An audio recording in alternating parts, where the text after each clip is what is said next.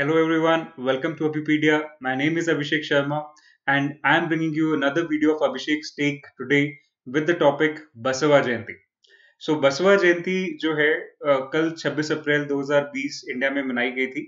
अब इसके साथ रिलेटेड प्रीलिम्स और मेंस में यूजफुल एस्पेक्ट्स हमारे पास बनते हैं. प्रीलिम्स में तो बेसिक एमसीक्यू लेवल पे इंफॉर्मेशन चाहिए, लेकिन मेंस में इसकी यूटिलिटी दो जगह पर है.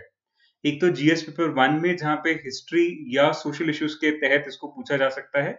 दूसरा जीएस पेपर 4 में जहां पे हमारे पास एक टॉपिक है where we have to study the teachings of great leaders, administrators और रिफॉर्मर्स. तो वहां पे भी इसकी यूटिलिटी हमारे पास रहेगी. तो चलिए इस टॉपिक की शुरुआत करते हैं without any further delay.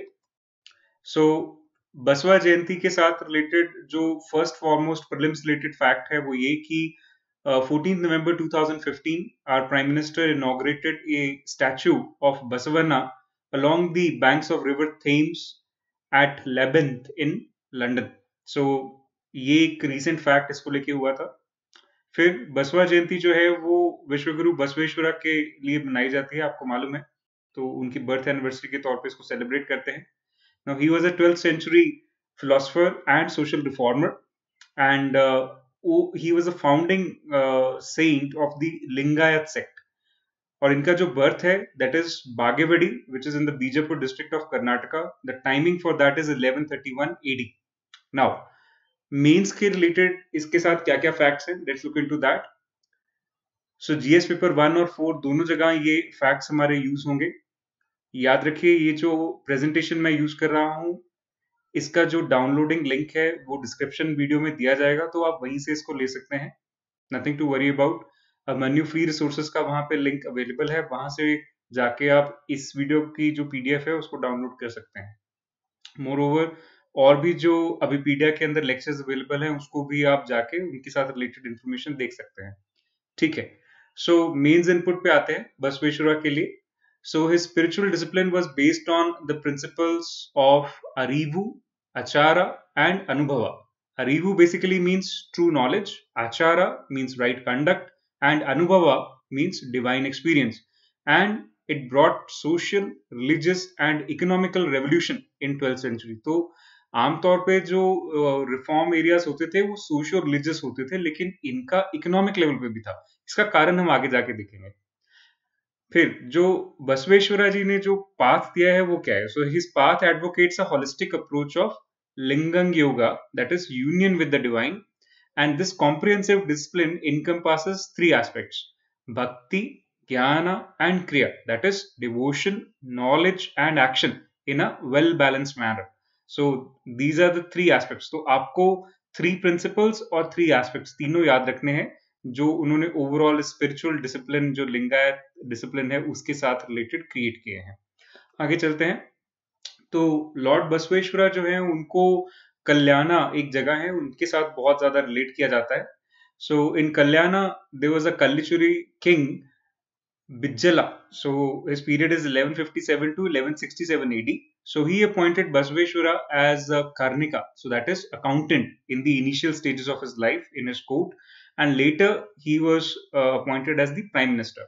So while he being at this position, the Basaveshwara at that time revolted against all social evils happening in the traditionalistic society, and he established a welfare state in Kalyana, and the new kind of things were established, such as that all citizens are equal, and irrespective of class, caste, creed or sex, all citizens must be given equal rights and welfare. Now apart from this, he also established Anubhava Mantapa. So let's look into this new slide. So Anubhava Mantapa is a common forum for all to discuss the prevailing problems of social, economic and political strata, including religious and spiritual principles along with personal problems. तो लोग यहाँ पे इकट्ठे होके participative democracy का एक setup create कर रहे थे, अपनी प्रॉब्लम्स डिस्कस कर रहे थे, उनका सॉल्यूशंस क्रिएट कर रहे थे. सो एक तरह से it was the first and foremost parliament of India. या तो जहाँ पे लोग इकट्ठे होके एक तरह से डेमोक्रेटिक सेटअप क्रिएट कर रहे थे. So all these discussions of Shranas, इन लोगों को Shranas बोलते थे, the citizens of welfare society, they were written into Vachanas, and all these Vachanas were in simple Kannada language so that all the people could understand. So this was like a solution provider for most of the people in Kalyana region. Okay. Next जो बसवेश्वरा से हमें सीखने को मिलता है ethics के अंदर, वो दो मेजर सोशियो इकोनॉमिक प्रिंसिपल्स हैं. पहला है कायाका. तो बजट के अंदर भी इसीलिए इनका नाम लिया गया था, लॉर्ड बसवेश्वरा. तो कायाका के अंदर है divine work. That is according to this every individual of the society should take up the job of his choice and perform it with all sincerity. दूसरा है दसोहा.